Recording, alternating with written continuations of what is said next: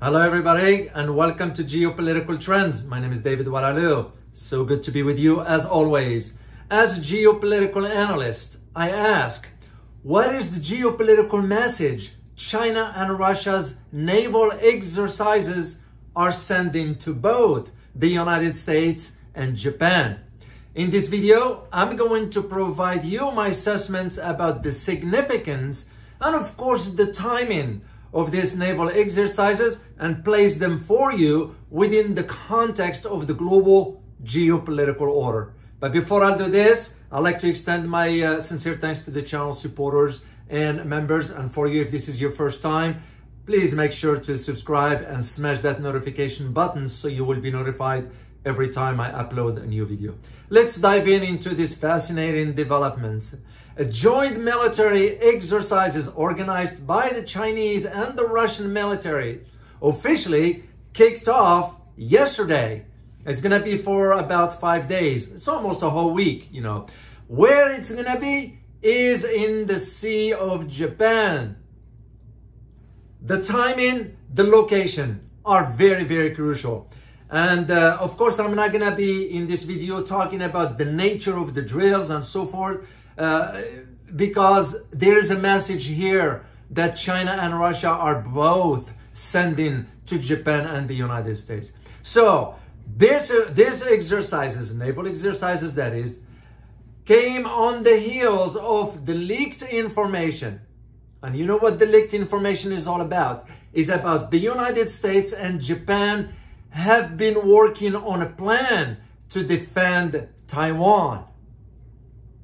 So, sources inside the Wall Street Journal quoted officials from the United States government saying that the United States and Japan for more than a year have been working on a plan to defend Taiwan in the event of a Chinese attack, as Russia and China, of course, were preparing at that time for these joint naval exercises. But here is the thing.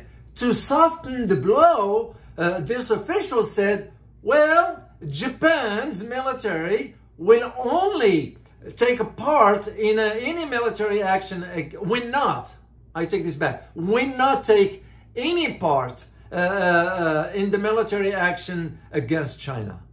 No. They're saying this to soften the blow because you and I know that if there is a military conflict between the US and China, this is big if. You know, Japan will be used, South Korea will be used, Philippines will be used, Australia will be used. So the reason they're saying this is to soften the blow for that. So Washington has urged now Tokyo to consider a role for its military, such as, for example, tracking, get this guys, tracking Chinese submarines around Taiwan. So basically we want to use Japan. And of course, Japan to monitor the supply routes. This is what's interesting. Those exercises, the message here that China and Russia are sending to the US and Japan is that they're gonna get together, China and Russia, okay? Jointly, if there is an attack on China, if there is, let's say, a conflict, Russia will join in with China against the US and Japan. That is the message they're sending. Second thing is that those exercises are aimed at another objective, is to secure the waterways, especially when it comes down to Malacca Strait. This is the objective of this one. So, what Japan is saying, because once again, Japan wants to soften the blow. What Japan is saying is, it is ready to support US military by providing only fuel and other supplies. But it refuses, Japan that is, to engage its military in Washington bid for a war against China. Japan will have no say and it will have no choice. It's no different than South Korea. It's no different than Australia. It's no different than now Philippines. You know, I don't see anything. There is another dimension to all this. the timing of the exercises, as I asked the question at the beginning, as geopolitical analyst, I have to think on the big picture. And the big picture has also to do with India agreeing to allow the installation of a US naval hub in India. That's across the streets, as we say, from China. But also what that naval presence is going to do to the waterways for a supply to China. That is another reason for the timing of all this. So of course, Japanese leaders refuse to discuss any role in the war on Taiwan because of public opinion opposed to Japan's involvement in the conflict. Japanese people do not want a conflict. They don't want to get involved to begin with. But the Japanese government has no say. It has to obey the United States. Same again, like Australia, same like South Korea, and same like now Philippines. And this is where I see the big problems.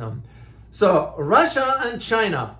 Of course, when China's defense ministry announced that the Russian armed forces will be participating in these joint military exercises in the Sea of Japan, it was sending a clear, loud and clear message to the US and to all US allies in Asia mainly, and there are only three you're going to count on, is Japan, South Korea, and Australia. So that's the reason why the Chinese Defense Ministry made it public, announced. In addition to having the exercises being pre-scheduled, that means it was on a schedule for that. But it also, the exercises come in. That's why, guys, timing is so crucial. Nothing happens in a vacuum when it comes down to geopolitics.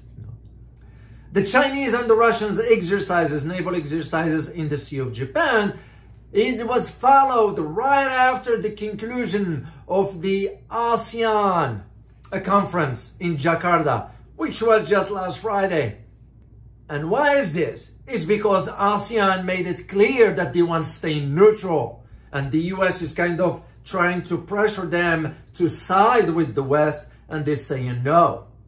Because ASEAN understand if they get involved, it's going to attract more conflict in their neighborhood, and they don't want to. So that's what I said earlier. These exercises, it's according to the annual cooperation plan between the Russian and the Chinese armed forces. Russia agreed to send its air forces to participate in this called I'm going to put this in quote for you guys, North Interaction 2023 exercises. End of quote here for that, which is organized by the Chinese.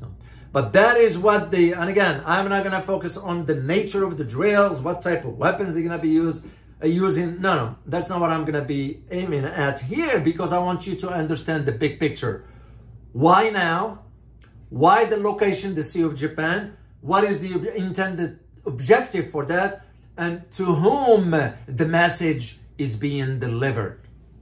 That's what matters in all this. So this is why it's important, and that's why I wanted to come on the air and do this for you guys. It's very short, concise, to the point. So if you like the content of this video, please hit that like button and subscribe to show your support for this channel. I will really appreciate it. As always, remember, geopolitics impact your daily life in more ways than one. Till next time, guys. Bye-bye.